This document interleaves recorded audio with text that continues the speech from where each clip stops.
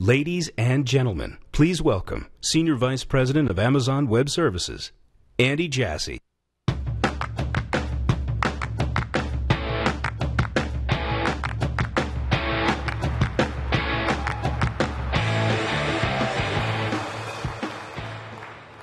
Hello. Welcome to our third annual AWS Re event. It is awesome to be here, and we really appreciate you're spending a few days with us. This is our favorite time of the year in AWS when we get to spend these days with you. We have about 13,500 attendees here from 63 countries around the world, and another 15,000 listening in on the live stream. Over the next few days, we're going to teach about 275 breakout sessions and classes and boot camps. And the reason we do this is that this conference is different from most of the technology conferences. This is not a sales and marketing conference. This is an education and learning conference. And our hope is that you learn a lot from each other. You know, of those 275 classes, 2/3 of those classes will either be taught by customers or partners or feature them.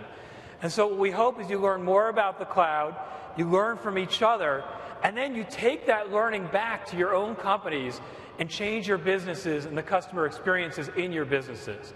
So we're very excited you're here. Thank you for being here. We're going to try and get right to it. We have a lot to share with you, so giddy up. I thought I would start by sharing a quick update on how the AWS business is progressing. And the business is growing really dramatically. And I'll give you just a few data points. At this point, we have over 1 million active customers in AWS. And we define an active customer as a non-Amazon customer who's using the platform during a month. And a couple additional data points of scale. Our storage service, which is Amazon S3, you can see this tracks the year-over-year amount of petabytes transferred to and from S3. And this is a pretty good way to look at the usage and the size of the service, because it not only tracks the number of objects, but then the real activity going on with the service. And you can see on an already large base that S3 has grown 137% year over year. And the same is true in our compute service, EC2. This tracks the number of instance hours run in EC2 year over year, and it's growing 99% already on a very large base. So the business is growing very quickly. We have, at this point, as I mentioned, over 1 million customers using AWS in every imaginable business segment and every imaginable company size. And it ranges from startups, like some of the most successful startups like Pinterest and Dropbox and Airbnb and Supercell and Spotify, and the most recent startup to move to AWS, Secret, to large enterprises all over the world. So in oil and gas, Shell and BP and Hess, in financial services, FINRA and Intuit and Suncorp and the Commonwealth Bank of Australia, in healthcare, J&J and Pfizer and Bristol Myers Squibb and Merck, in the communication space, Vodafone and Comcast and NTT Docomo, in the technology arena, Netflix and Samsung and Adobe, in the media space, Condé Nast, News Corp, Dow Jones, and the New York Times and the Weather Channel. Every imaginable business segment is using AWS in a very meaningful way. And then we also have built a pretty large public sector business where we have over 900 government agencies all over the world using AWS. These are agencies like the Navy and NASA and JPL and the intelligence community. And then over 3,400 academic institutions that are also using AWS. So a very broad and diverse customer base that continues to grow very quickly. And then we have a very large and vibrant ecosystem of partners that are helping our customers move to the cloud and use the software they're used to using just on top of AWS's technology infrastructure platform. So we have thousands of systems integrators that have built practices on top of AWS. And these range from very large ones like Accenture and Cognizant and Capgemini and Booz Allen and Infosys and Wipro, to SIs that were largely born in the cloud that are doing a lot of the work right now for enterprises. These are SIs like Second Watch and Cloud Nexa and Slalom and bulletproof and data loose. And then we also have thousands of ISVs that have allowed their software to run well on top of the AWS technology platform. And again, a very large number here. They range from companies like Acquia and Infor and Informatica and Heroku and Adobe and Autodesk and NetApp and SAP and Splunk, a very large and vibrant ecosystem to help you move to the cloud. And then about 2 years ago, we launched an AWS Marketplace, and this is a place where ISVs can put their products in a tightly integrated way in front of AWS customers, and AWS customers can find products from our partners that allow them to deploy easily. And at this point, we have about 1,900 products across 23 categories. And just to give you an idea of the scale of this, just last month alone, our customers ran 70 million hours of products from this marketplace just in the last month. This is an area of our business that's growing very dramatically as well. This is an interesting slide. We looked at the large enterprise technology companies in the world and looked at their relative revenue growth rate year over year. And what we found was that there were some companies, a couple of them, that were growing in the 20-ish% year-over-year range. Most were growing in the single digits. Some, like IBM, are shrinking. But if you look at AWS, at well over 40% growth year over year, it is the largest multi-billion enterprise IT company in the world. And it's why when you look at relative comparisons of the players in the technology infrastructure space, AWS ends up where it does in a lot of these analyses. This is the most recent infrastructure as a service Magic Quadrant that Gartner did. And you can see AWS in the top right, and you can see the other 14 companies clustered somewhere toward the middle there. And Gartner's assessment was that AWS is the overwhelming market share leader with more than 5 times the compute capacity and use than the aggregate total of the other 14 providers combined. So it's a pretty significant leadership position that's continuing to expand. And what you've seen over the last few years, but particularly accelerating in the last 12 months, is that more and more companies are moving their workloads in large amounts to AWS and to the cloud. This is a quote from the distinguished analyst at Gartner, Lydia Long, and she said, quote, "Fascinatingly, my Orlando Symposium 101 seemed to be heavily slanted towards all-in migrations to public cloud IaaS, mostly AWS." Or here's another one from Crawford Del Pret from IDC, and he said, "By 2020, the distinction between public and private cloud disappears as self-built private clouds become extinct." Now, you can have different opinions about how complete and how fast this transition to the cloud is going to happen, but it also seems pretty apparent at this point that cloud has become the new normal. That companies of every size are deploying new applications by default to the cloud, and then large companies are trying to figure out how to migrate as many of their applications as fast as possible to the cloud. In the old world, most companies had their own infrastructure on premises, and they had very little functionality, a little bit of compute, a little bit of storage. All the features that you wanted to add to these services, teams had to build themselves. It was hard to get any change accomplished, and it was really slow. And so what you had were these companies spending millions of dollars for expensive and flexible, slow-moving infrastructure that's kind of frozen in time. The new normal is that companies have this really large, really robust, fully featured technology infrastructure platform from AWS at their fingertips so they can get from idea to launch as fast as possible. And this is a very broad and expansive platform. We have regions in 11 different regions all over the world, and a region for us is a place where we have multiple data centers. And that's a little bit different from what a lot of the other providers do. They'll have a single data center and call that a region. Our customers want to run their applications in a fault-tolerant way, and so that means they want to deploy their applications across multiple data centers. So all of our regions have multiple data centers. We have 28 availability zones across those 11 regions. And then the platform has all kinds of functionality.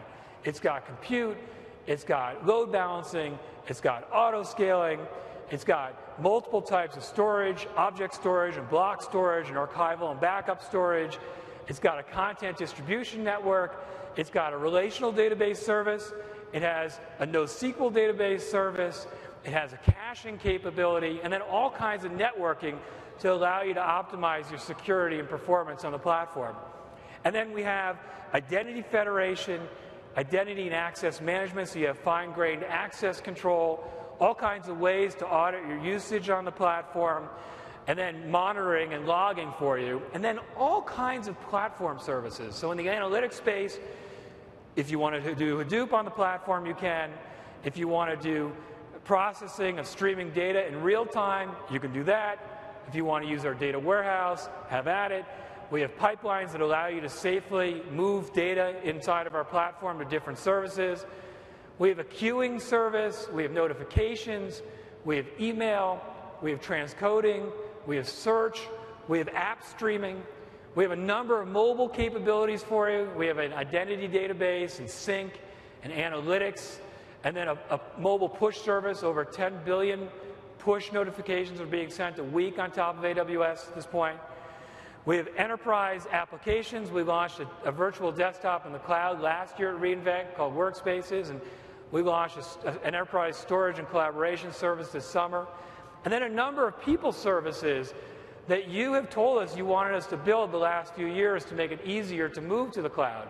And these range from not only account management, but from premium support, where you get a one-on-one technical account manager that knows your footprint on AWS and helps you move. We have solutions architects and professional services. We have training and certification. Very, very broad and expansive technology infrastructure platform. But it's not only having a lot of services that distinguishes the platform. It's having a lot of features within those services. So I'll give you a few examples. Sometimes people get a little confused and they say, well, so-and-so has a compute service. Isn't that the same as any other compute service? Well, if you look at compute and you look at all the different workloads that our customers want to run in our platform, it requires different ratios of the components inside a server to allow them to optimally run those workloads. And so we started with a general purpose compute family that had a comparable ratio of memory and CPU. And then we added a CPU optimized family and a memory optimized family and a storage optimized family and an I/O optimized family and a GPU optimized family. And then our latest family we launched in the summer, which is our T2 family, which is our lowest cost burstable performance family. Nobody else has half of these instance families. Or you can look at storage. It's never been easier and less expensive to store data. And a lot of our customers wanted to be able to retain data longer than they could afford to do so in the past. So we built an archival and backup storage service called Amazon Glacier that's a penny per gigabyte per month. Totally changes what kind of data you can store. Or our block store, EBS. We started with a magnetic offering, and then we had a lot of customers who had throughput demanding workloads that wanted more consistent and a higher amount of IOPS. So we offered a provisioned IOPS or PIOPS offering that allows customers to provision how many IOPS they want, and then we deliver 99.9% of the time to that provisioned IOPS number. That's what we guarantee customers. And then we just launched over the summer a new general purpose volume tighten EBS, which is now the default, which is SSD backed and allows you to burst, which handles virtually any type of workload you need. If you look in the storage space, nobody has an archival and backup storage service or the options that we have in EBS. Or look in the database space. We have a relational database service, and we have it in 4 different database engines. We have MySQL, Oracle, SQL Server, and Postgres. There's nobody who has more than one of these engines. Or look in the data warehouse space. Apart from being the only technology provider with a data warehouse solution for the cloud, this team has delivered 95 additional features and capabilities to Amazon Redshift, our data warehouse service, in the 20 months since we've launched. So it's a very broad amount of services and then a lot more depth of features within those services than you'll find anywhere else. And Probably the thing that the team is collectively most proud of, besides the security and the operational performance of the platform in the first 8.5 years, is the pace that we've been able to continue innovating on your behalf. So just for perspective, in 2012, we launched what we considered 159 significant services and features. In 2013, that number was 280. As of Monday, that number is 442 year to date, and we think we're on our way to a little bit over 500. So the pace of innovation is accelerating in AWS.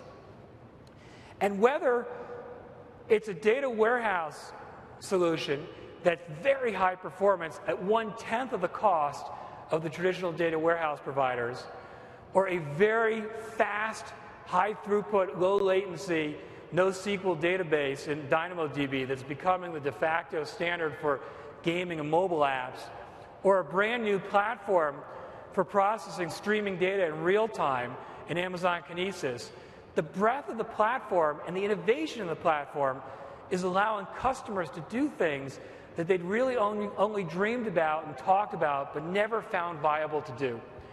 And a good example of that is the first customer that I'm going to bring up. And this is a customer we've been working with for several months. It's Major League Baseball. And Major League Baseball, I mean, they have, I hope some of you are baseball fans. I'm a big baseball fan. And they just, they're pretty exciting last few weeks, too, with the World Series that culminated with the Game 7 and the Giants knocking off the feisty Kansas City Royals in Game 7. But the thing that people, there's some Giants fans. The thing that people don't realize sometimes, unless you watch carefully, is that Major League Baseball is one of the most sophisticated technology companies in the world. Their streaming capabilities are better than almost anybody anywhere. And they do more to improve their customer experience and their viewers' experience than not only other sports, but really more than almost any other enterprise. It's pretty amazing. And so to talk to you about a brand new application that they've built that changes the way you're going to watch games, it is my pleasure to bring up the Executive Vice President and CTO of Major League Baseball, Joe Inzerillo. Up the middle, Tejada makes another spectacular stop. He makes an incredible catch. Oh, 2/3 up in the upper deck. And he'll make it with an RBI triple. ALL. Kane fully extended, and he's done it again. Unbelievable diving play by Joe Panic.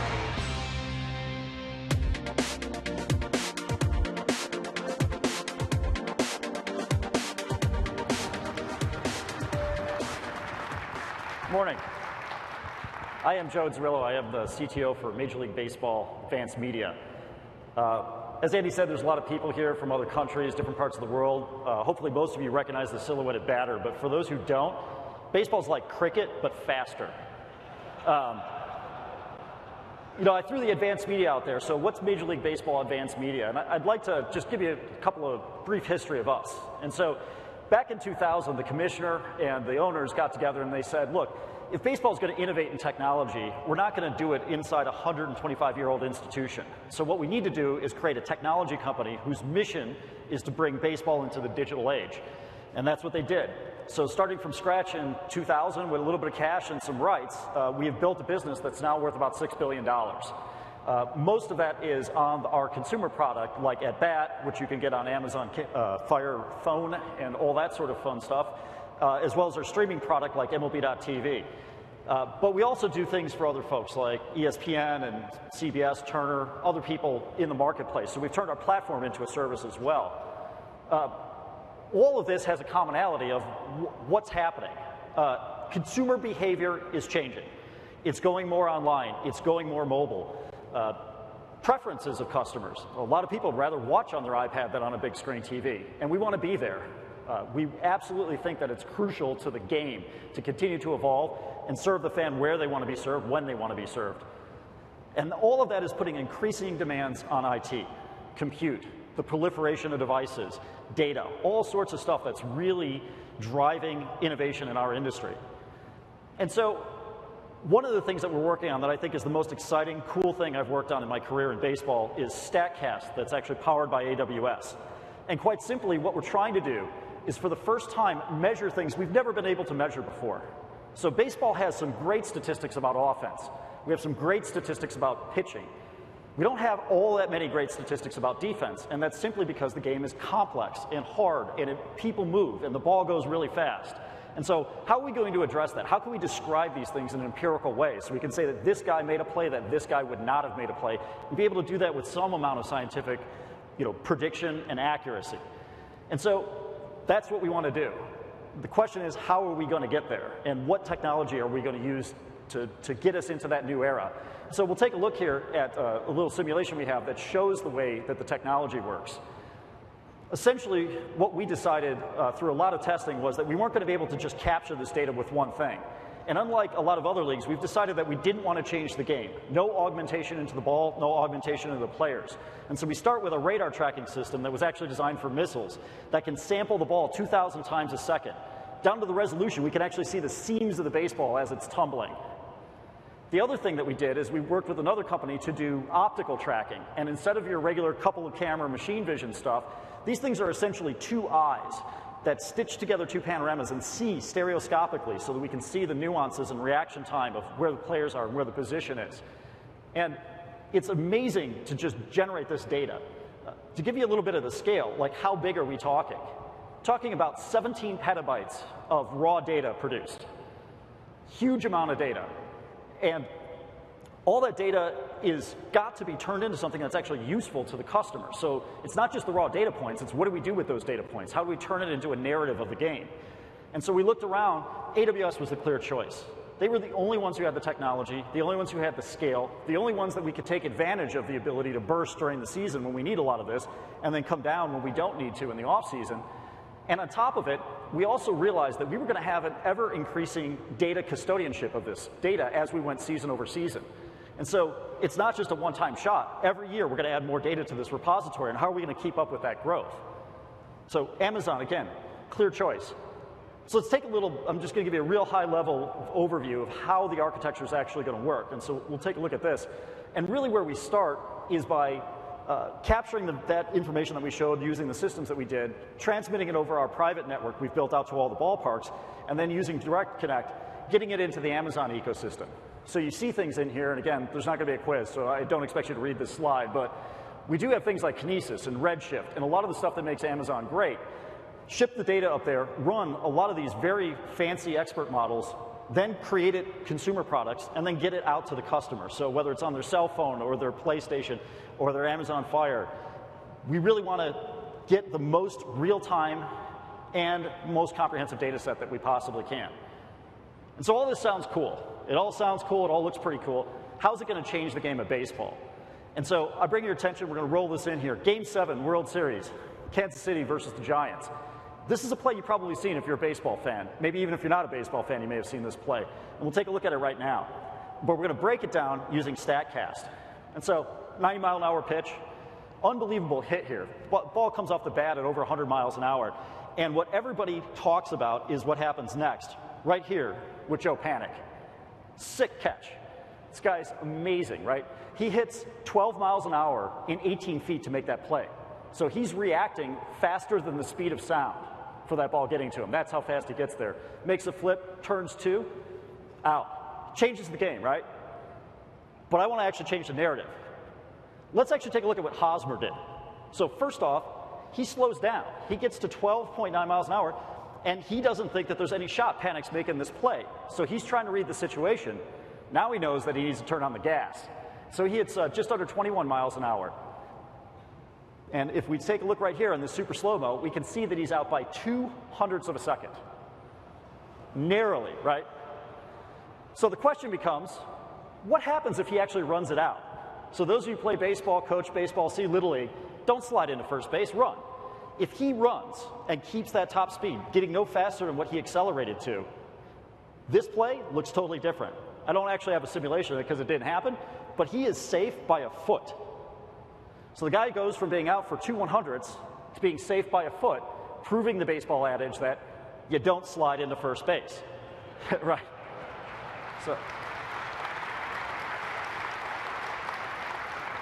So hopefully we've given you a little taste of what we're doing here, trying to show you that what we're trying to do with baseball is give the fans insight to the game, show how tremendous our athletes are. And we're doing that with Amazon. StatCast is something that we would have had a really difficult time figuring out how to do any other way except leveraging the cloud technologies. And while there's a lot of partners that we work with, there's absolutely no question in our minds that Amazon is the #1 cloud provider and technology thought leadership that we could have ever chosen. Thank you for your time.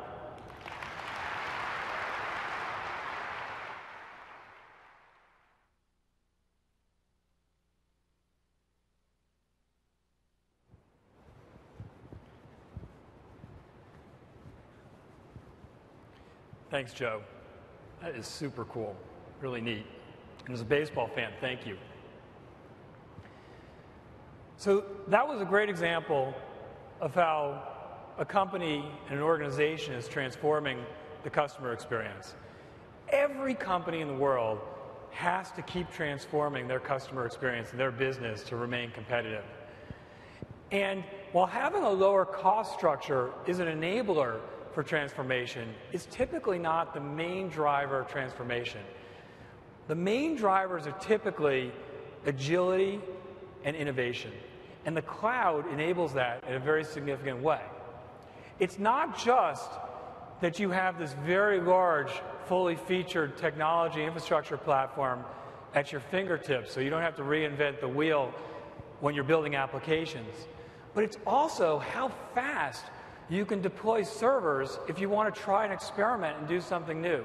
So in the old world, when you ask engineering teams, how long does it take for you to get a server to try and experiment or put something in Integ, you get answers like 10 to 18 weeks. And if you think about that, it's maddening, and it's demoralizing, and it means that most people inside the company don't think about trying new experiments and innovation because they figure, why bother? It's never going to happen. Well, in the cloud, you can spin up thousands of servers in minutes. And so that completely changes when you couple that along with this big technology platform at your fingertips. It means that you can go from idea to launch in record time. And what it also does is it totally changes inside your organizations the amount of shower cycles you get from your employees thinking about innovation. Because they know if they have an idea, it's worth it because they have a chance to try it and see if it works and then expand it. So it totally changes how companies think about innovation, and it expands the group of people inside a company that are thinking about new ideas. And if you think about what's happened in the last few years, you look at some of these long-standing businesses that have been completely disrupted by new companies in a very quick amount of time who've built on top of the cloud to do so. It's pretty interesting, right? You look at what Airbnb has done in hotels, or you look at what Spotify has done in the music industry, or you look at what Dropbox has done for consumer storage. These are all businesses that are built on top of the cloud in AWS. They really disrupted long-standing existing businesses. And so it means, as an enterprise, you don't have the option of moving slow anymore if you want to remain competitive long-term. Otherwise, you end up falling into that death spiral that ultimately leads to extinction. You have to be able to move fast and be agile and innovate in this environment to be competitive. And I'm going to bring up, as our next guest speaker, somebody who works at a company who has invented in a lot of different areas, a lot of different segments, and they have a very ambitious plan to revolutionize the way that healthcare is provided. It is my pleasure to bring up the Chief Executive Officer of Healthcare Informatics Solutions and Services at Philips, Jeroen Tas.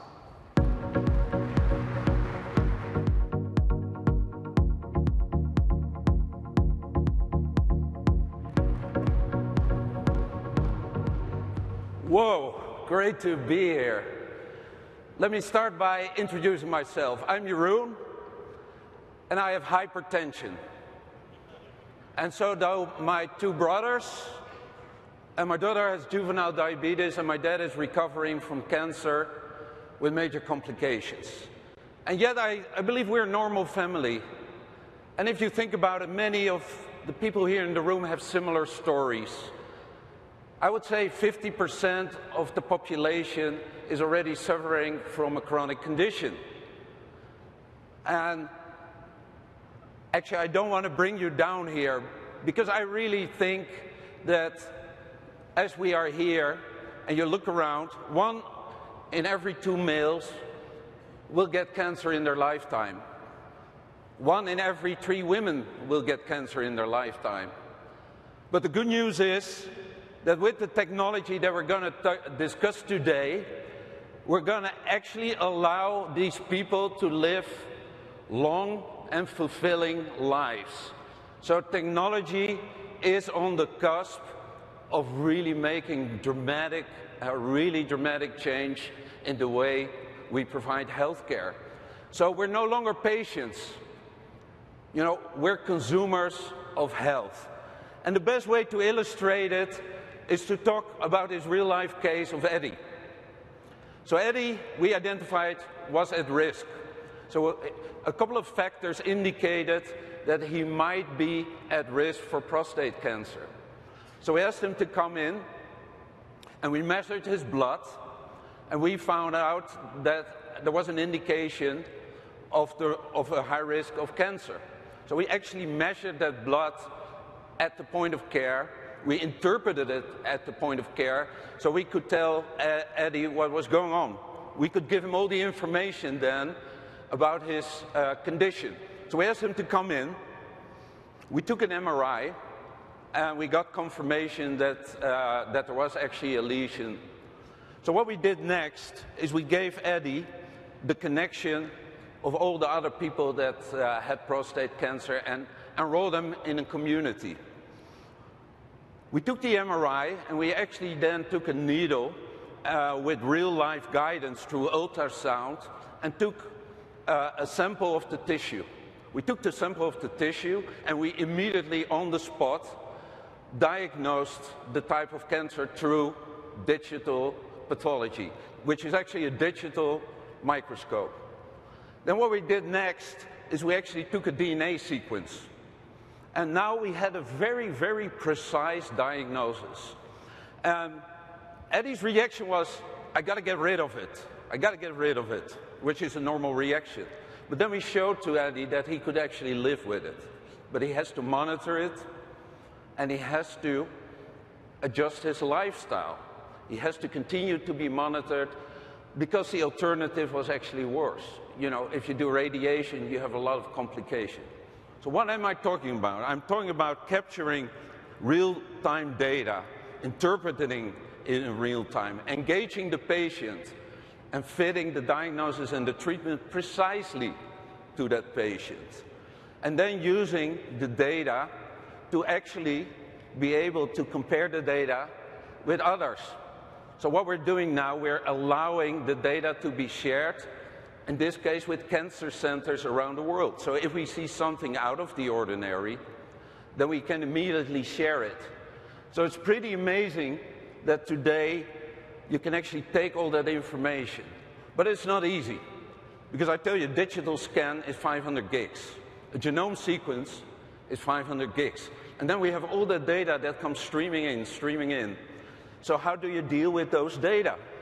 And then if you look at what we're doing at Philips, already today we have 190 million people in the hospital, in the intensive care unit, where we stream their vital signs to monitor them in an intensive care unit. Now what if we can take these algorithms and apply it to 50% of the population that live with those chronic diseases? And you've seen all the wearables. We actually talk about implantables now that allows you to wear a patient monitor anytime. We have 4 million people that have lung disease and that have ventilators. We're connecting those ventilators. We can help people control their breathing. We have 1,000 seniors with multiple chronic conditions every day being monitored at home so that they can stay together if it's an elderly couple, and we can help them. So tons and tons of data, or should I say exabytes. So today already we have 390 million studies, imaging studies, that we manage on behalf of our customers. Now what a treasure trove of data. What if we start applying deep learning to that? What if we can start comparing all these specialist notes that we collected around this? So what we're doing is we're creating this Philips Health Suite digital platform where we combine that data. We combine the data from the studies, from the images, from the electronic medical records, from the input that we get from our patients, and we combine that so that we can allow people to make it actionable. Because data alone is not enough. It's got to become actionable. It's got to become actionable for patients. I need to take my medication on time. Hey, I have chest pain. I need to reach out. It's got to become actionable for the care team. The guy has chest pain. I look at his vitals. We need to triage help here. So decision support actionable. If we have these thousands of markers that we have to interpret in real time, we need the intelligence in real time to deal with that. And it's got to be a great experience. It's got to be an experience for the consumer. It's got to be an experience for the care team that takes care of the consumer, and the specialist, the oncologist, the pathologist, the radiologist. So that's what we're building today. And we're doing that together with Amazon, because we're talking about adding a petabyte a month. A petabyte a month. And we're doing that around the globe in 100 countries. So there's only one company that we can do this, that gives us the reliability and the scale and the performance. And we're opening this up. We're opening this up in the next quarter to allow all of you to work with us to create the reinvention of healthcare, to help us deal with all these consumers like yourself, like your friends and family, and these millions of people out there that need our help to really, really change the way we provide care. Together with Amazon, we're going to do this on a global scale, and we're going to save lives together. Thank you so much. Thank you.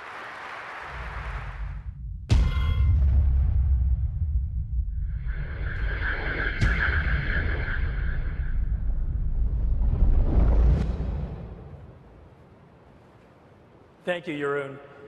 That is very exciting. It really could change the world for a lot of people. We're very honored to be partnering with Philips on this adventure. So we talked earlier about the new normal comprising companies of all sizes deploying to the cloud by default, and also companies having at their fingertips this very broad, fully featured technology infrastructure platform so they can move more quickly. One of the questions we get asked a lot from customers is there hope for a new normal in the world of relational databases? And for customers, the old world of relational databases is not a pleasant place. And it's pretty rare that we meet enterprises who don't ask us in some form, can you help us shift from what we're doing right now to something that's a little bit more customer friendly? And the reason is because these old world relational database offerings are very expensive, they're proprietary, there's a high amount of lock-in, and they have punitive licensing terms, not just allowing very little flexibility and moving to the cloud in the way that customers want, but also in the auditing and finding of their customers. And so it's why you see so many enterprises and companies trying to figure out how they can move as many workloads as possible to the more customer-friendly and open-source database engines, things like MySQL and Postgres. The challenge is to get the type of performance in these open-source database engines that you get on these proprietary databases is really hard. It's not impossible, but it's hard, and it takes a lot of work. And so the obvious question that we got asked a lot was, is there something you can do to help solve this problem for us? And so I am very, very excited to announce the launch of a brand new database engine called Amazon Aurora. And Aurora means a new dawn.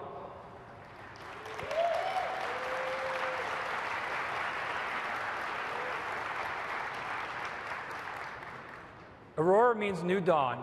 We've been working on this for 3 years, and this offering will be fully MySQL compatible, but it'll have 5 times the performance of the typical MySQL implementation.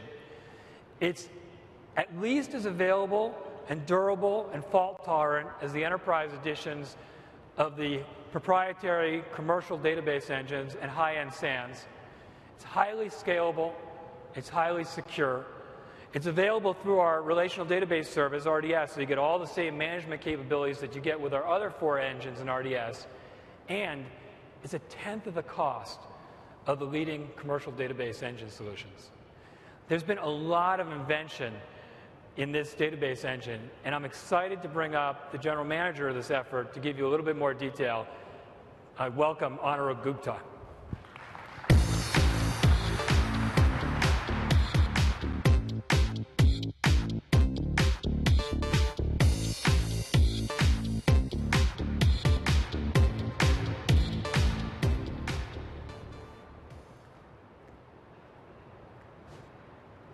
Thank you, Andy.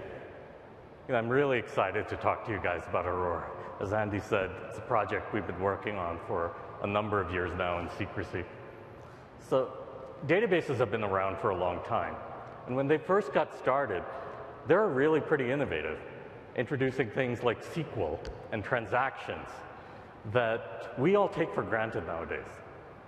But they were expensive monolithic software running on expensive mainframe hardware, and they were managed by an expensive high priesthood of DBAs. But you know, back then, that's the way all software was written. The problem is, 40 years later, databases are completely ubiquitous, but they're still built around that same mainframe mindset. They're still super complicated, and they're still super expensive. So a few years ago, Andy challenged us with this question. Guys, there's got to be a better way. In a world where AWS exists, why would you build a database that way when you have AWS scale, AWS services, and AWS's cost structure? So we went back and thought about it. And you know, the guy was right. There is a better way. And it's really the same way that you guys have been building your own services and your own applications. You don't build monolithic software anymore. You do service-oriented architecture. You use multi-tenant scale-out components. You build it on AWS itself. And you use best-in-class AWS services like S3, EC2, VPC. And you make them self-managed. That's what we've done. So Aurora basically moves about half of the database out of the process. And there's a brand new log-structured storage system that's scale-out, multi-tenant, and optimized for database workloads. And it's integrated with a bunch of AWS services like S3 in this picture. And with that, even though we have all of those changes, we're completely compatible with MySQL 5.6. And we let you migrate your data in with just a few clicks, or for that matter, migrate it back out. And with that set of changes, we got a bunch of big benefits. With Aurora, you can run 6 million inserts per minute, or 30 million selects. That's a lot faster than stock MySQL, running on the largest instances available from AWS. Whether you're doing network IOs, local IOs, or no IOs at all. But Aurora is also super durable. We replicate your data 6 ways across 3 availability zones. And your data is automatically, incrementally, continuously backed up to S3, which, as you know, is designed for 11.9's durability. And it's highly available. We tolerate transparently disk failures, AZ failures. And it's self-healing. We'll automatically repair those failures in the background. Crash recovery takes seconds. There's no redo log replay. The database cache survives a restart. There's no cache warming required. Your read replicas are all available as promotion candidates, and there's no data loss. These are very high-end features that are only available, in some cases not available at all, in the highest-end commercial engines. But all that said, Aurora is also low cost. For an R3.large, you're paying just 29 cents per hour with no upfront capital expense, no commitments. We try to earn your business every hour of every day. We're, 'cause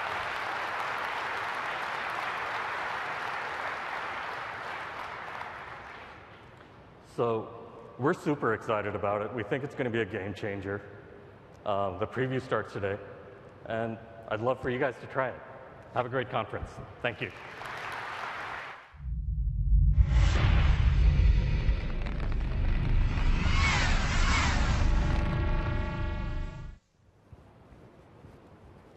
Thank you, Anurag. In case it's not abundantly obvious, we're really excited about putting this in your hands. If you think about the power and the capability that the AWS platform gives customers, one of the questions that you constantly have to ask, we constantly ask, our customers ask, is what are the tools and capabilities we're giving customers to harness the power and functionality of the platform? And the service we just talked about, Aurora, is a good example of that, where we built a relational database from the ground up with the cloud in mind. It's why we're able to provide some of the features and benefits that Anurag just talked about. But another area that we've been asked a lot about and we've thought about is how do we help developers and teams speed up their software development lifecycle? And this is an oversimplified diagram of the software development cycle. And typically, engineers will develop code and commit it, and then they'll do all kinds of building and testing and integrating, and they'll ultimately deploy it. And then they'll monitor the performance of the application, and then look at the logs, look at the results, figure out what's working, and then build the next thing. And it turns out that that's a flywheel that you can inject energy into that allows companies to be able to build more quickly for their customers. And so customers have asked us and challenged us to think about, are there ways that we could help accelerate this cycle even further? And it turns out we didn't have to look very far to come up with some ideas.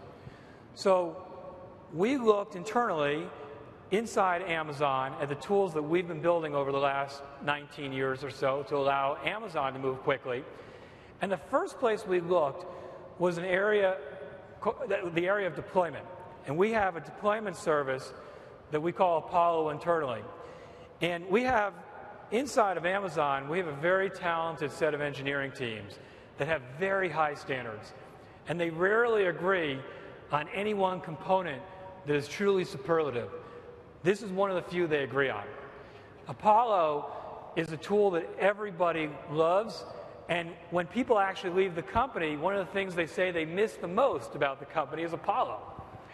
And to give you an idea of how much use it's getting, in the last 12 months, we've pushed 50 million deployments through Apollo. That's roughly 95 per minute. So this is a service that's gotten a lot of battle testing and a lot of usage. And so today, I'm excited to tell you that we're providing this experience to all of you, our customers, in the form of a new service that we call AWS Code Deploy, which is a fully managed, high-scale deployment service for you that's available today.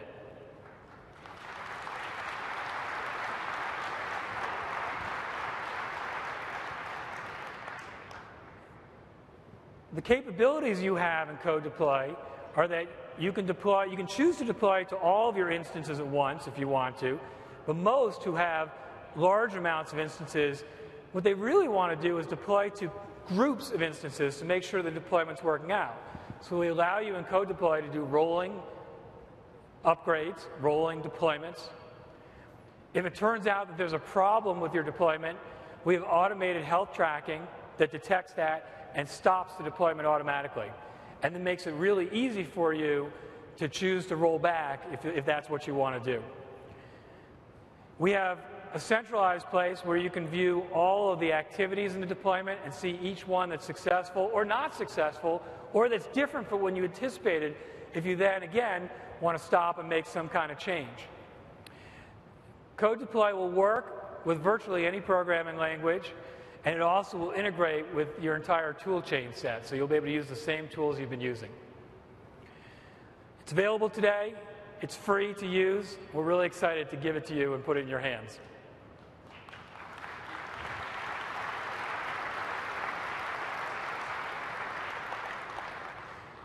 When we were talking to customers about Code Deploy and sharing what we were thinking and then giving them access to early versions of it, a lot of customers said, well, this is pretty interesting, pretty cool.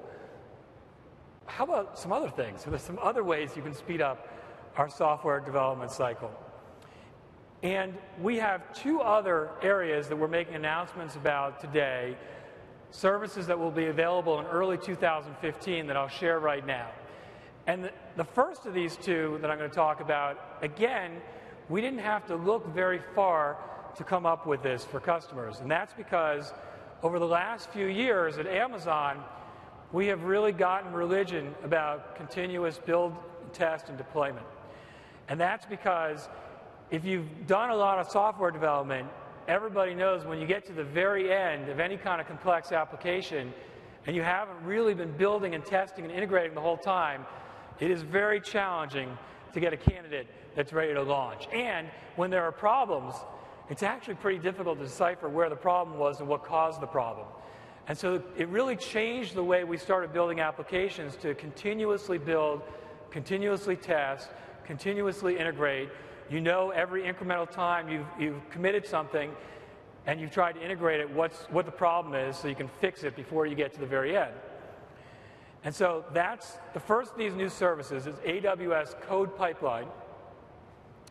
And what it is it's a continuous build and test and integration service, and it enables you to have repeatable automated integration. You can take code from any repository and spin up any kind of integration policies that you want or tasks that you want. It's got workflow modeling and visualization so you can better see what you're integrating and what's working and what's not working. It integrates with all your existing tools that you use. And as I mentioned earlier, this is used very pervasively inside of Amazon. Over 80% of the development teams are now using pipelines in what's now Code Pipeline for You. So this is the first of the two. The other is a service that we call AWS Code Commit. And so this is a managed code repository in the cloud. It's highly durable. It's highly available. It allows you to closely locate your code to where it's actually going to be deployed to for low latency. And then, because we built this in the cloud, we were able not to impose any of the size limits on files or repositories that often customers are subjected to. So this set of services will integrate with existing partners of AWS and providers that you use, and it ranges from GitHub and Chef and Puppet and Atlassian and Jenkins to environments like Visual Studio and Eclipse that you'll be able to use these services right out of the box. And this set of services is designed to work together. The reality is that when teams find that they're able to deploy code in a repository that's low latency and very reliable and that's managed for them, and then build and test on a consistent basis, and then deploy in a highly flexible way, they have much better success in deployments. And when companies have better success in deployments, they deploy more frequently, which means more features and capabilities for your customers. This is, I think, a really significant deal for our customers, and we're really excited to provide it to you.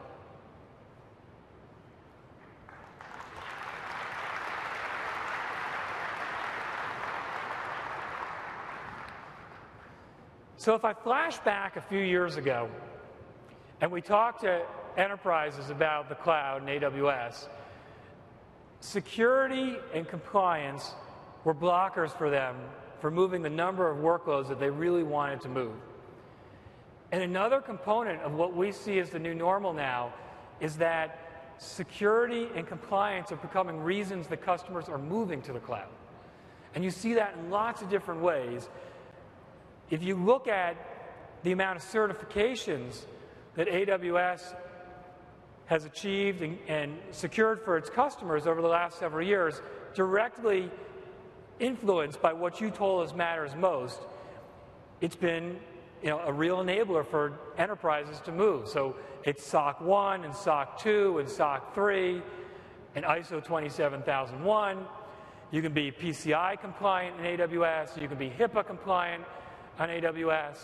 We have a number of public sector certifications like FISMA and ITAR and FedRAMP and the Department of Defense. And then just last week, we launched our latest certification, which is ISO 9001. And ISO 9001 is primarily for healthcare, life sciences, medical devices, automotive, and aerospace. They all have very demanding quality mandates for them to be able to deploy their applications. And ISO 9001 enables them to meet those quality mandates in AWS. And this was inspired in part by working with our healthcare customers who really wanted to be able to meet GxP requirements. We're the only cloud provider that has this, and we're really excited about what it enables. Now, if you think about security, and you think about customers that care deeply about the privacy and security of their data, those companies encrypt their data. And it's why we've built a number of encryption and key management solutions in AWS over the last several years, because we know that's important to our customers. And we have some customers who are comfortable with us managing the keys, and so they use the encryption in services like S3 and EBS and RDS and Redshift. And then we have other customers who want to manage the keys themselves. And they can either bring their own keys to services like S3, or they can choose to store those keys in a service that we have called Cloud HSM, which are hardware security modules. And if somebody unauthorized tries to access those keys, it shuts down and the keys are destroyed. But when you talk to customers about these solutions, what they tell you is there are a number of challenges regardless of which way you go. For those that want us to manage the keys, they'd like more control and they'd like more visibility over those keys. And for those that choose to manage the keys themselves, what they say is, look, it's actually quite difficult to store those keys consistently in a safe way. And key rotation is really hard. I don't know how many of you tried to rotate keys on a complicated application while it's live. It's challenging to do it without bringing the application down. And so what happens is most companies don't do that key rotation. Or they say, look, it's actually hard to have visibility into who's accessing these keys across the company. And for those that store those keys in HSMs, the HSMs are expensive. And it's typical that you don't have very high utilization of those boxes, so it's kind of an expensive solution. And so we tried to find a solution that was the best of those two worlds. And today, we're announcing that's immediately available for you a new service called the AWS Key Management Service.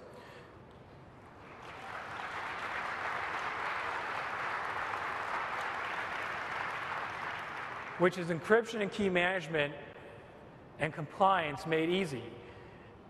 And what this allows you to do is you can encrypt in one click from the AWS Management Console, or you can choose to do it programmatically through the SDK we provide. You have a central place to create keys, disable keys, view all those keys, or set policies on keys. You have enforced and automated key rotation, so you actually are rotating your keys. And then you have visibility into any accesses to those keys through AWS CloudTrail. The keys are stored and used in HSMs. They're integrated with all of the key data store services in AWS. There's S3 and EBS and RDS and Redshift.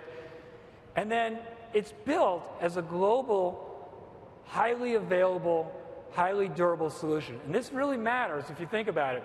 If you have an application where you've got encrypted data and the application has to decrypt that data to be able to display whatever the data is that you're trying to present, if you don't have a key management service that's highly available, it will take your entire application down. So we're very excited about this service. We think it will give you a capability that solves a problem that we've heard consistently from customers with the two different ways they've been trying to do key management, and it's available for you today.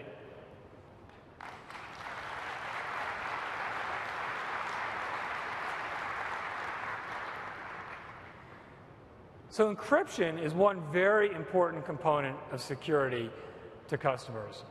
But what we've heard repeatedly from customers is we need to be able, as we're moving all of these workloads to AWS, we need to be able to meet the same compliance standards that we've set out for ourselves.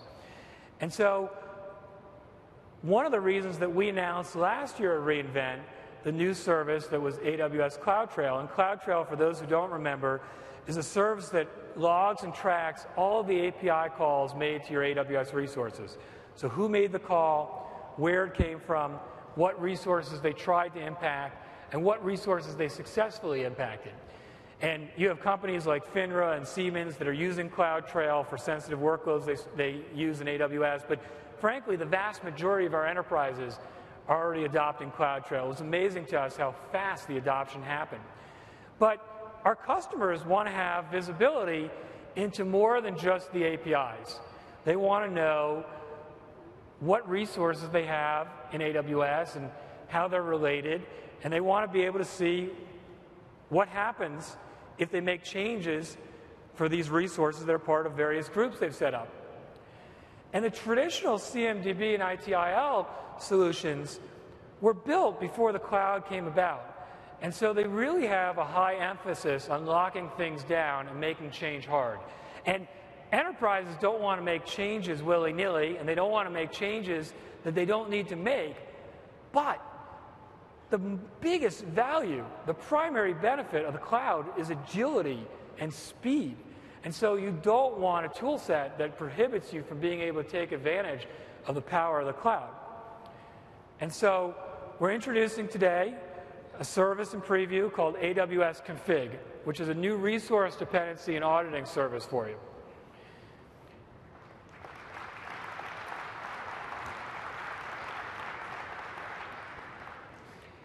What this service allows you to do is it lets you have full visibility into all the resources you have in AWS. So if somebody says, tell me everything you're running in AWS, you can answer that question with a service.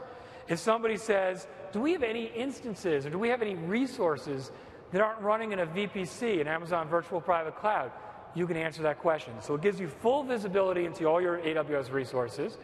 And then it allows you to understand the relationships between all of those resources and the dependencies. So one of the challenges that we all have is when we make changes, say we're going to change security groups, is well, what's the blast radius of that change? What might be impacted? And oftentimes we find that out after we've made the change. AWS Config allows you to know that before you make that change.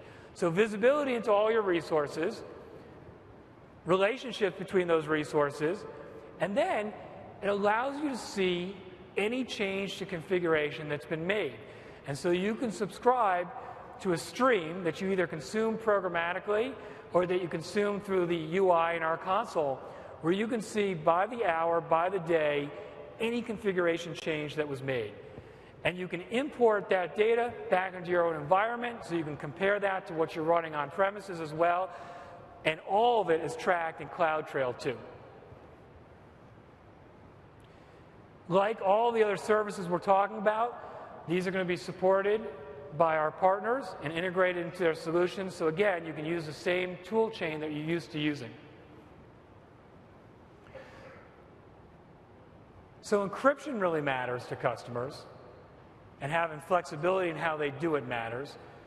Having the right visibility into their resources and changes to their resources really matters. The other thing we hear a lot from our customers is, I want to move large amounts to AWS. I'm actively moving large amounts to AWS. However, I also want to make sure that I can have a standardized way that my employees are deploying to AWS. I don't want everybody in the company making up the way that they deploy to AWS. And this is why service catalogs are very useful in enterprises. And in fact, Forrester said the cornerstone of service and delivery automation is service catalogs. And it allows enterprise administrators to set up how they want resources deployed, who can deploy them. They have access control along a lot of dimensions, and then they hope to have visibility. Some have the visibility, some it's a little bit harder. And not surprisingly, as so many enterprises have been moving to AWS, we have heard repeatedly from our customers, we would love a service catalog. Please bring us a service catalog. And so it's my pleasure to announce today, coming in early 2015, the AWS Service Catalog.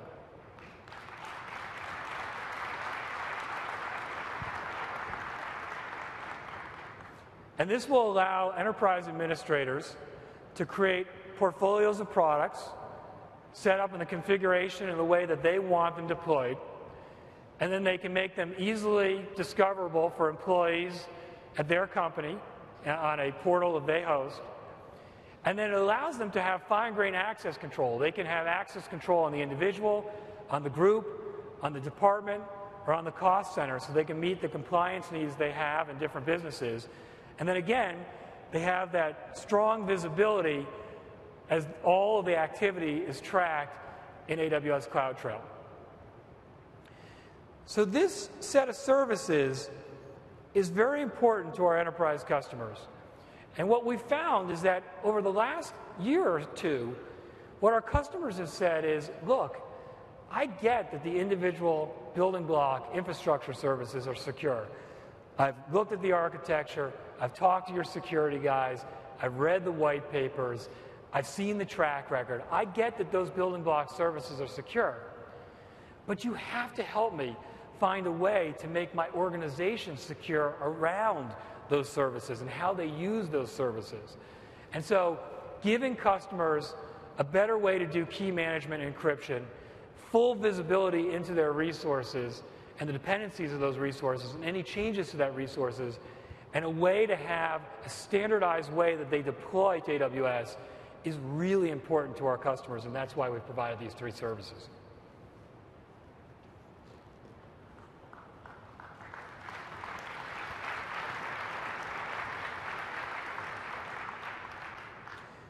So one of the questions we get asked a lot is, how are enterprises moving to the cloud? Are there any patterns?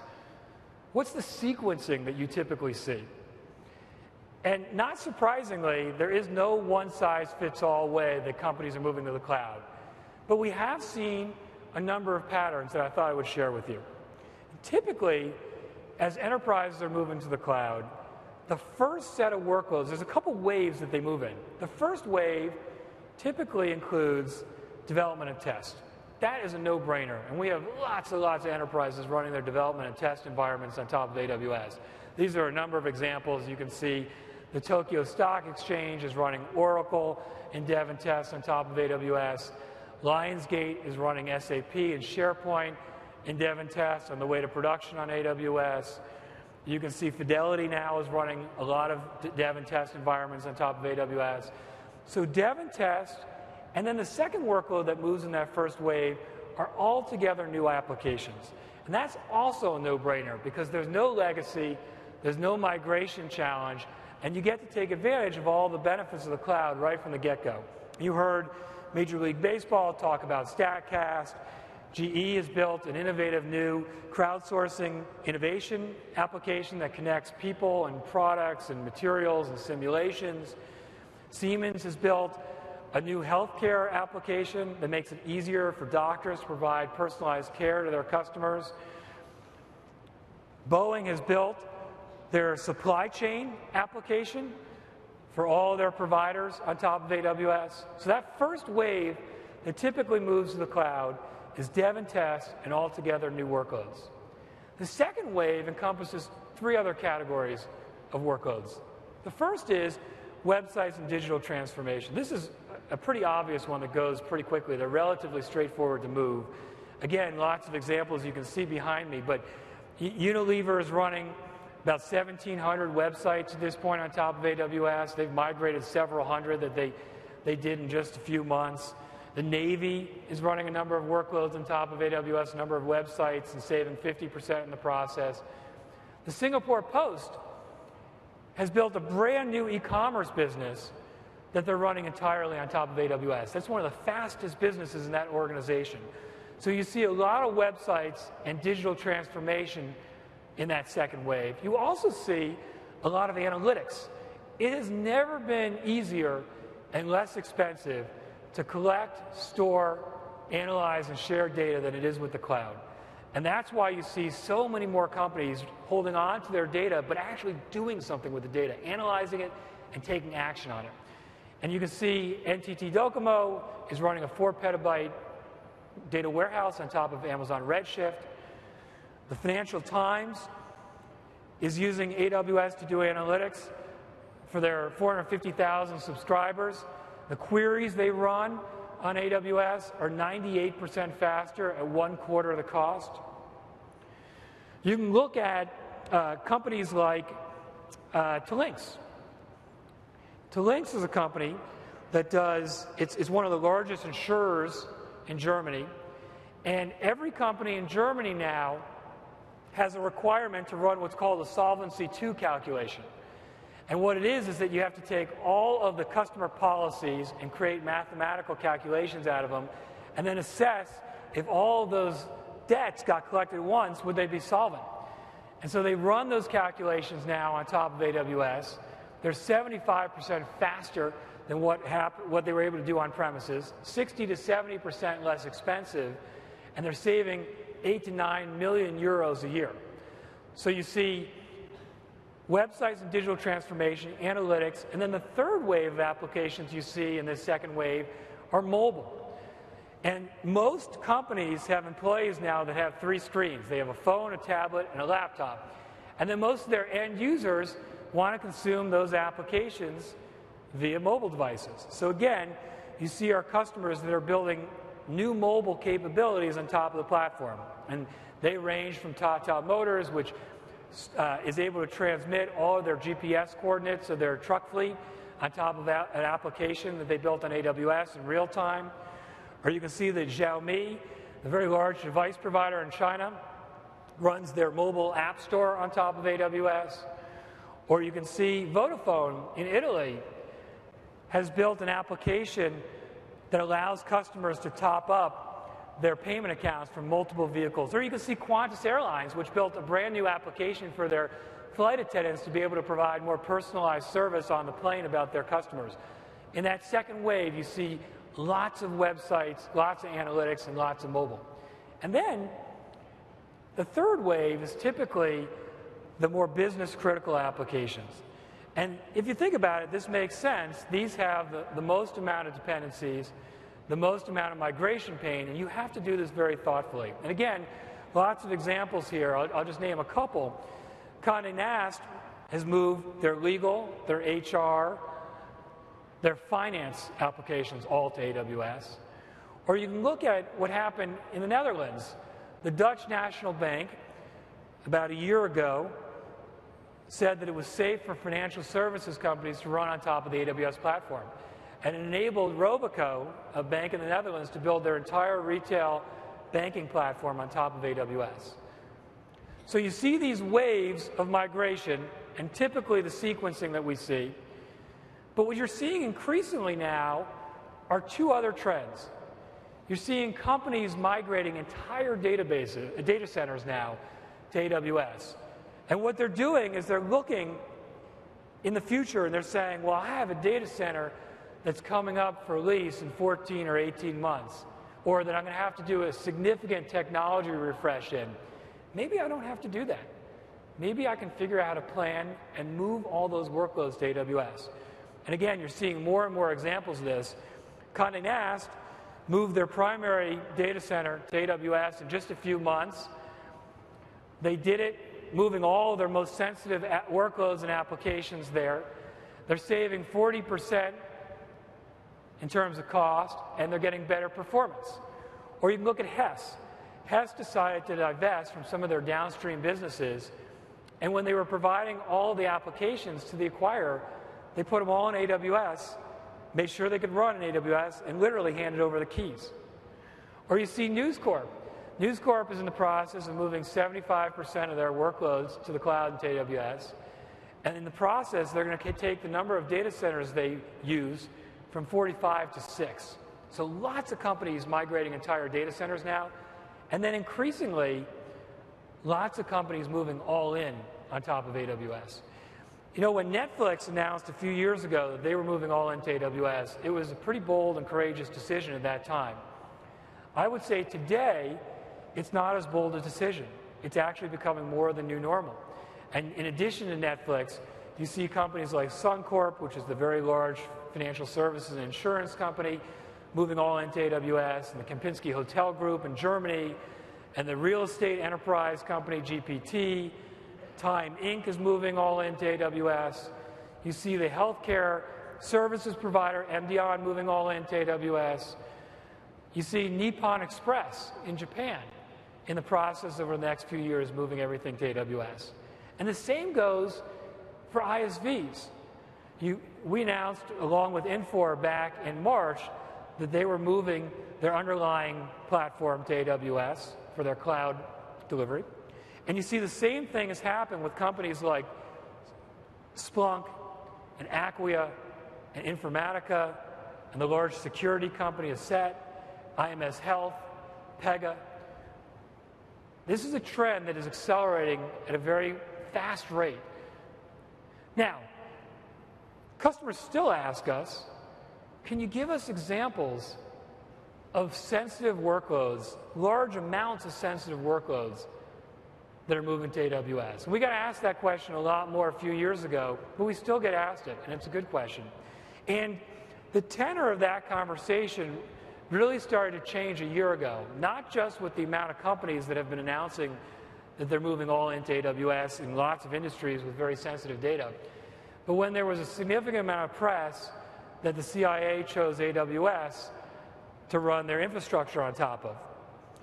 And a lot of our customers would say to us when we would meet with them, well, if it's secure enough for the CIA to use, it's probably secure enough for us too. And that has completely changed a lot of these conversations. I'm really excited to reveal the next company in a very important industry, financial services, with lots of sensitive data that's moving all of their applications to AWS. This is a company that's been really a pleasure to work with over the last couple years.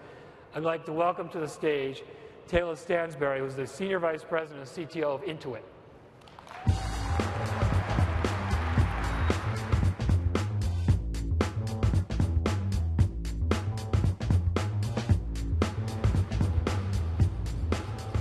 Good morning, everyone. I'm really delighted to say a few words about how Intuit is using AWS. You may know Intuit for products like TurboTax and QuickBooks, but our mission is to improve our customers' financial lives so profoundly that they cannot imagine going back to the old way. We serve consumers with products like Quicken and Mint, small businesses with products like QuickBooks and Payroll, and accounting professionals with products like Lacert ProTax. Intuit was founded in 1983. We have some 8,000 employees now, of which 3,000 are engineers. We serve 50 million customers. We gain $4.5 billion of revenue a year, of which about $3 billion come from mobile and online services and applications. Mobile and online is growing rapidly for us, and we expect it to continue to do so over the coming years. And we are also currently operating actively in 6 countries today, and we expect that to grow to some 20 countries over the next 2 or 3 years. Intuit is an awesome place for engineers, with a strong culture of innovation, working hard on making complicated things easy for our customers. Now, here's where we started to engage with AWS. We had an application called TurboTax Answer Exchange, which helps our customers get answers to their questions about how they can file their tax returns. It's complicated because it tries to parse every question and feed it to people who have answered like questions before and gotten high ratings on those answers, and it runs at scale.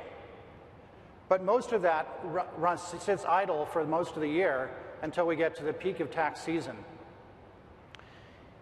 It happened to be running primarily in a data center whose lease was coming up, and we did not want to renew it, so we needed to move it out fairly expeditiously before tax season. And we looked around at our options as to what was the best way to do that, and AWS came clearly to the fore. So we were able to move it in time, and the results were excellent.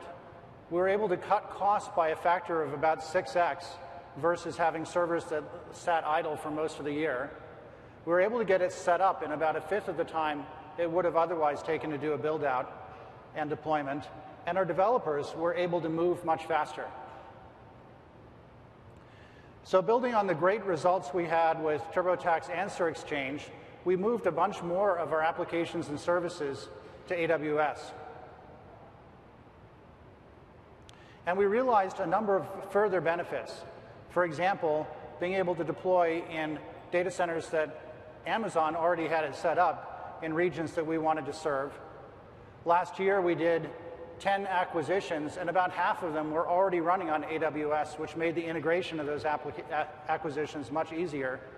And of course, developers love to work on AWS, so it's been a great recruiting tool for us. Today, we have some 33 applications running in AWS, 26 services, and 8 enabling tools. Just a few examples of those include the QuickBooks marketing site, which we were able to get set up and reach global scale in about a month. Also the TurboTax marketing site. We run our customer A/B testing and telemetry out of AWS. We have an application called TextWeb, which helps millions of customers in India on feature phones over SMS get web-like functionality, and AWS enables us to scale up and down rapidly when there are events like World Cup cricket that drive a lot of activity.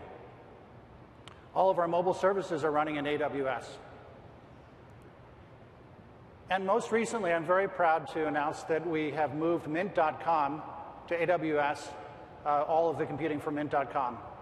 Mint.com is a personal finance solution that serves millions of our customers and is free, and I highly recommend it if you don't use it today. Along the journey in our moving our applications and services to AWS, we've taken full advantage of all of the rich set of services that AWS has generated. Now, we take our customers' data very, very seriously. It's, after all, their data, and we're the stewards of that data, and it's our job to keep that data secure and to make sure that that data is used only for purposes that our customers would want. So we have worked very closely with the AWS team to help spec additional services to further secure our data. And as you heard just now, we worked with them on CloudTrail, on the key management service, so we can manage our own keys, on VPC peering, and on others. In fact, we've been so pleased with our partnership with Amazon and their positive impact on our company that we named Amazon Partner of the Year.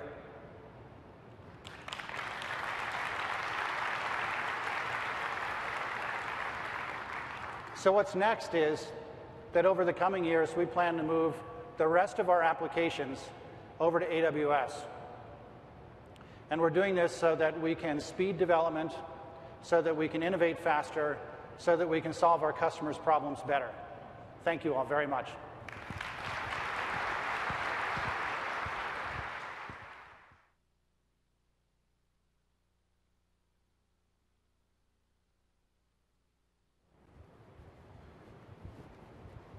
Thank you, Tayloe. It has been really a pleasure and an honor to partner with Intuit over the last couple of years. And as Tayloe mentioned, they have contributed very significantly to the services that we launched today.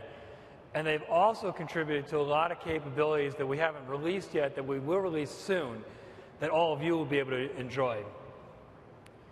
So, we just went through a number of different groups of workloads, including entire data centers and all-in migrations to the cloud in AWS. Sometimes people get confused and they say, well, wait, is what you're saying that you either have to move everything to AWS or nothing to AWS? And of course, that's not a binary decision you have to make. We understand that there are a lot of enterprises that have on-premises data centers that they're not ready to retire yet. And what they really want is they want to be able to run those on-premises data centers alongside AWS in as seamless a fashion as possible. And it's why we've spent so much energy over the last few years, and will continue to do so, to build capabilities that allow our customers to run in hybrid mode on top of AWS. It's why we built Amazon VPC, which really is effectively cordoning off a part of our network, allowing you to deploy resources into a VPC. You can set up subnets that are either only privately addressable or can be publicly addressable, and then connect via VPN to your own data center. So VPC really becomes an extension of your data center topology, or why we built Direct Connect, which is a private connection between your own data center and our region. It's why we've built identity federation and access control. It's why we've built AWS Directory Service, which we launched just a few weeks ago, that allows you to connect your Active Directory or SAML directory to AWS. We had a lot of customers who said, hey, look, I've invested a lot of time and energy into tools either with vCenter or System Center, and what I'd really like to do is use those same tools, be able to use AWS with them. And so we've spent a considerable amount of time building plugins that allow you to import and export VMs back and forth and manage those footprints with the same tools you're used to using.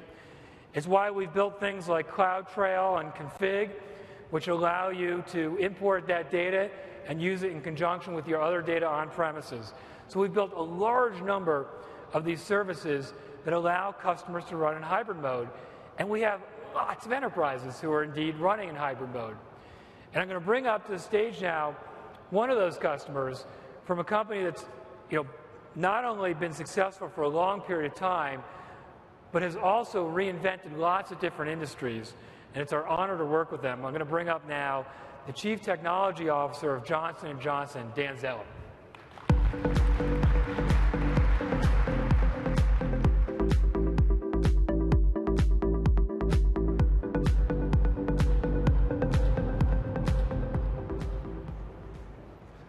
Good morning, everyone. It's my pleasure to be here with you today to share a brief update on the amazing journey we at Johnson & Johnson are on from a technology transformation perspective.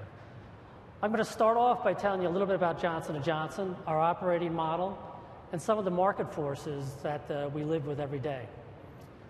So the Johnson & Johnson brand is world-renowned. People associated with things like Band-Aids, Tylenol, Johnson's baby shampoo, but we are so much more than that. We're the 6th largest consumer health company and pharmaceutical and bioinformatics company as well, manufacturing drugs in critical cases where, like cancer, diabetes, et cetera. We're also the world's largest medical device manufacturer and device company. In terms of our operating model, we're over 270 operating companies that operate in 60 countries across the globe. So truly a global company. From an operating model perspective, it's a highly decentralized model.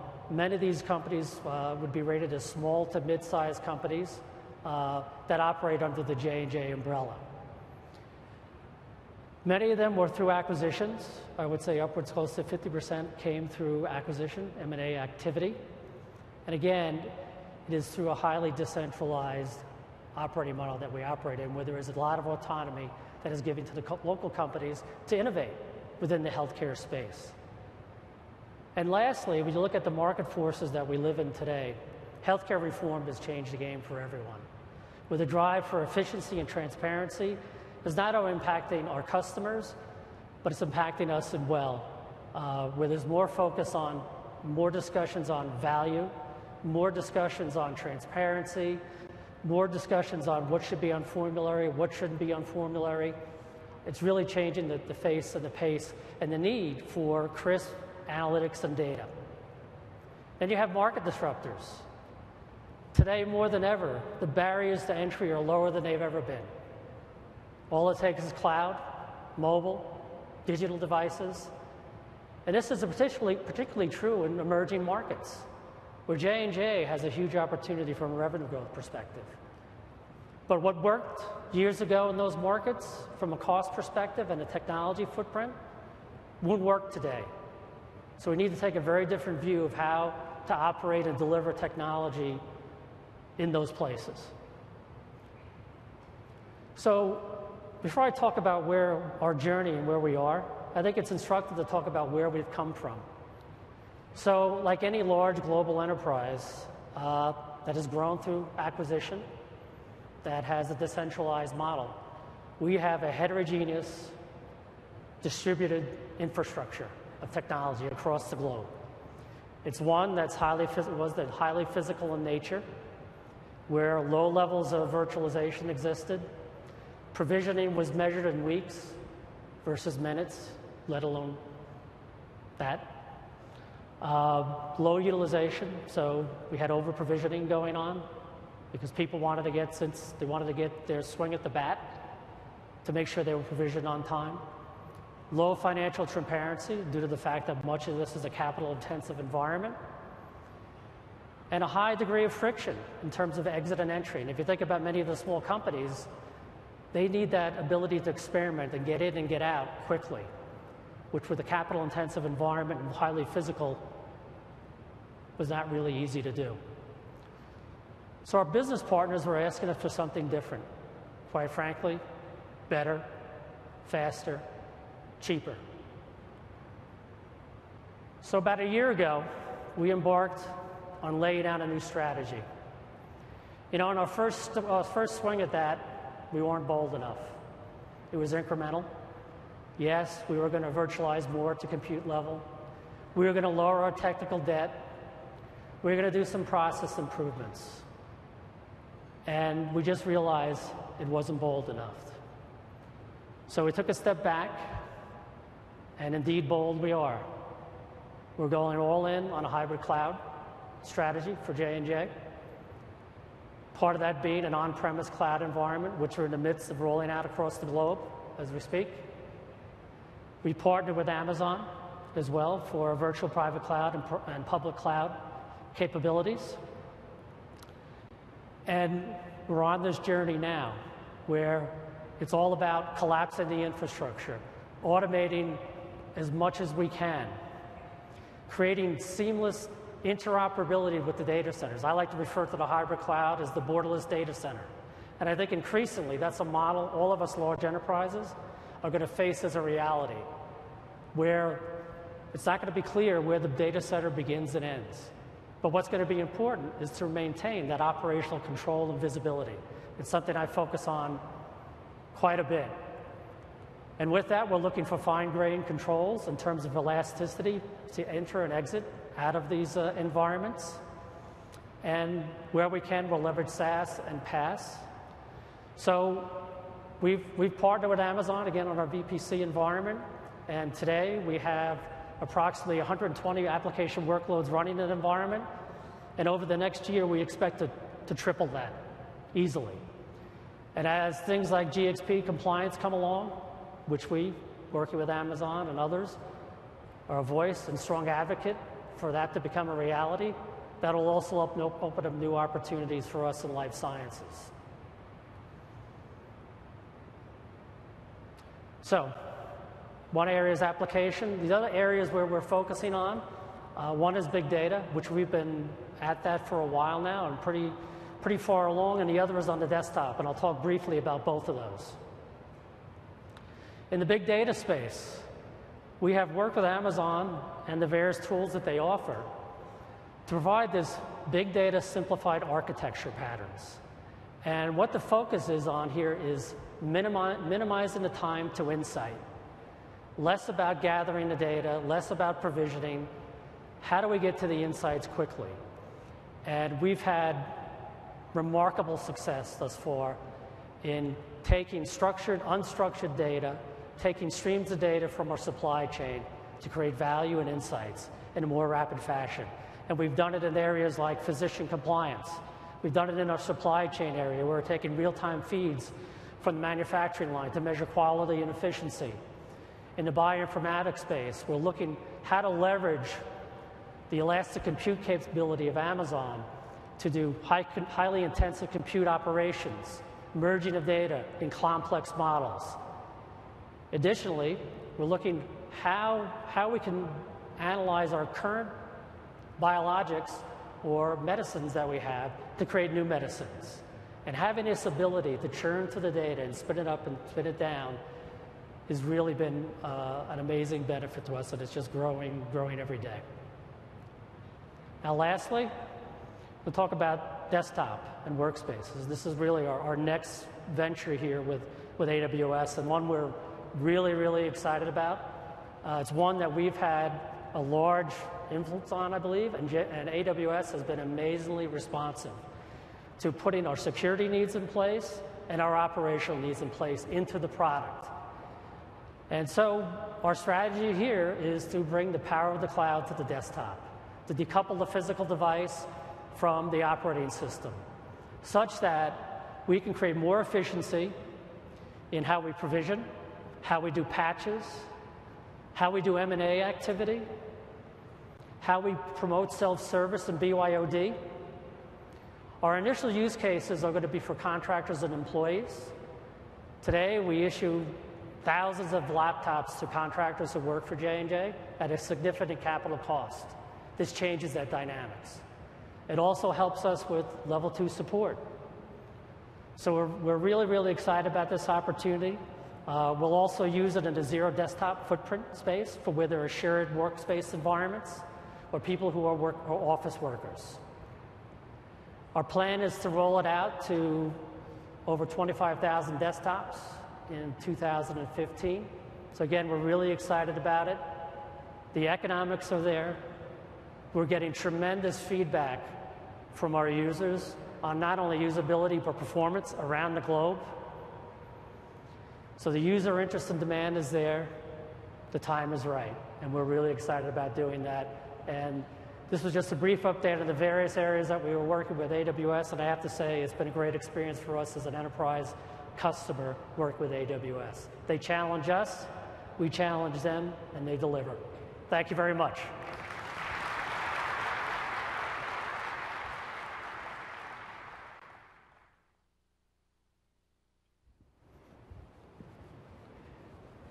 Thanks, Dan.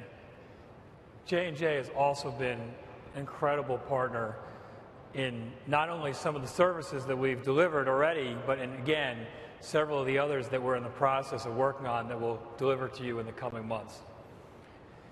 So I thought I would close this session by talking about something we get asked a lot as companies are now on this journey of moving to AWS in the cloud. And the question goes something like this. As we think about investing in your platform over the long term, how does Amazon work? What's the culture like? What's unique about your culture that's important to us when we think about partnering with you? And there are a lot of things that I think are unique about our culture, but I usually point to 3 things. The first is everything we do at Amazon starts with the customer, and then all the strategies and tactics move backwards from there. And I think there are a lot of companies who claim that's what they do, but very few act on it. I think there are companies, in fact, most of the large companies in the technology space tend to be competitor-focused, and they tend to decide what to do based on what other companies do. And that could be a good strategy. It can work sometimes. You're typically chasing all the time. Or there are some companies who say, look, we're a product company. It's nice to hear what you guys think you need, but leave it to the experts. We know what you want. And that's also an approach that could work. It just happens not to be ours. We are a customer-obsessed and customer-focused company. Everything we do depends on what you guys tell us matters. 90% of our roadmap is driven by feedback we get from you in forums like this. It's why we love this week so much. And the other 10% is driven by things we hear you say, problems you want to solve, but we then have to think about what you really want and invent on your behalf to solve those problems for you. So number 1 is that we are a very customer-focused company. Number 2 is we like to invent and we like to pioneer. We hire builders and we hire inventors who are inspired by trying to figure out how to reinvent customer experiences in various businesses. And again, you can have lots of strategies you pursue. A lot of the large technology companies acquire most of their innovation. They've either lost the gene internally to invent or don't have the will to do it, and they tend to be fast following.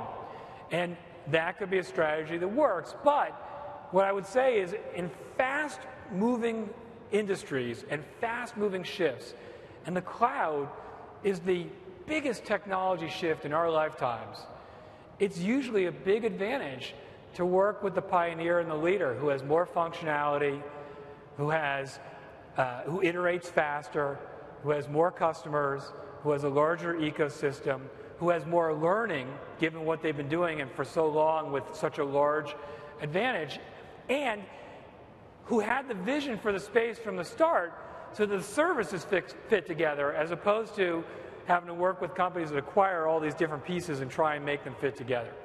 So number one is we're customer focused. Number two, we like to invent.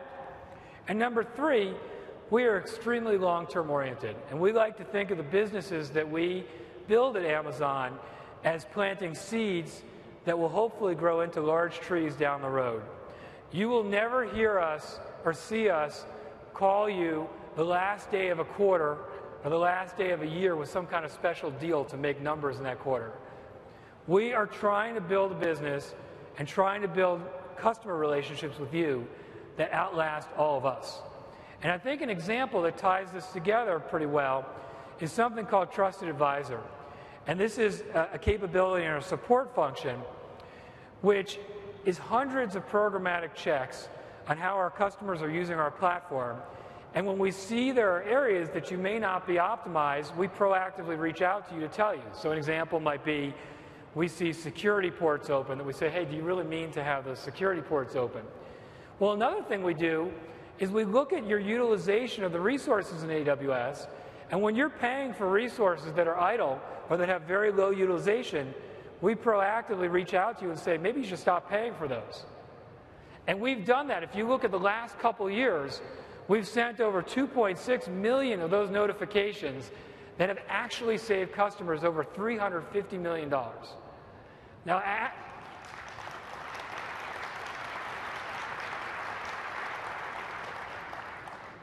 ask you, how many large technology customers or companies call their customers and say, stop spending so much money with us? Not that many.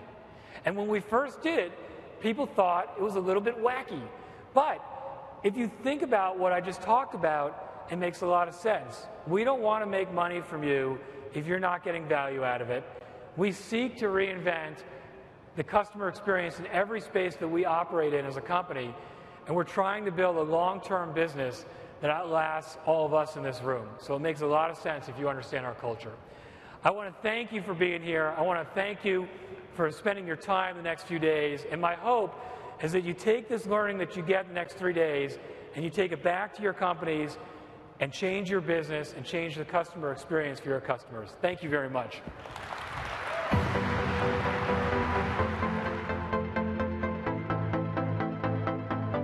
Ladies and gentlemen, this concludes today's program. Please rejoin us tomorrow for Keynotes at 9 a.m.